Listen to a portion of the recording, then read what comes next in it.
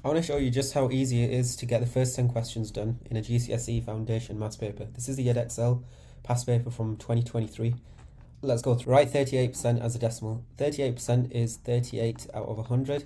If I divide 38 by 100, I'm moving the decimal place 2 places back. It's going to be before the 3, 0.38. What fraction of the shape is shaded? I've got 3 parts that are shaded, and altogether there's 4, 5, 6, 7, 8, 9, 10. 3/10. I can't simplify it, I leave it like that. Here is a list of numbers. From the list, write down the smallest number. Well, those start with a 2, that's a 1, that's going to be the smallest number. Work out -9 plus 5.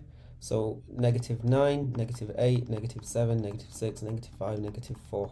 Solve p take away 2 is equal to 3. Right now, I'm taking away 2 from the p, so I need to add 2 to both sides. So p is equal to 5. Explain why one of these labels are wrong. So that one is correct. It's the circumference. It's the perimeter around the edge of the circle. That is the center.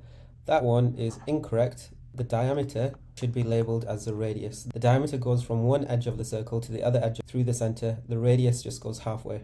Diameter should be labeled as the radius. Number 7, write down 3 different factors of 20. Well, 1 and 20 go in, and it's an even number, so 2 as well.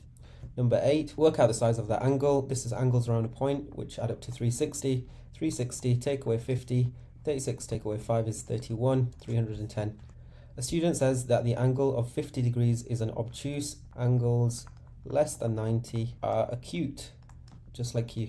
Number 9, write down the coordinates of point B along the corridor up the stairs 5, 2. Plot the point with coordinates 4, -2, 4, -2.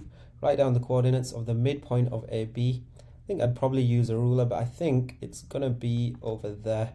1, 3. Draw the line with equation y equals -4. So we're looking for when y is always -4. So I go down from y to -4. If I draw a straight line going through all of those points, all of those coordinates would have y being -4. This one would be 0, -4. That one would be 1, -4, 2, -4, and so on. Final question. Max sees this special offer in a shop. Max wants to buy 6 large plates, 6 small plates using this offer.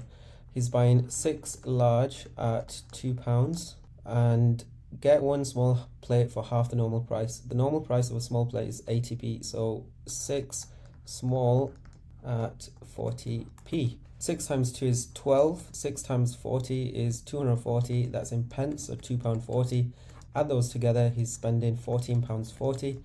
He has £15. Does he have enough money? Yes. He has 60p extra.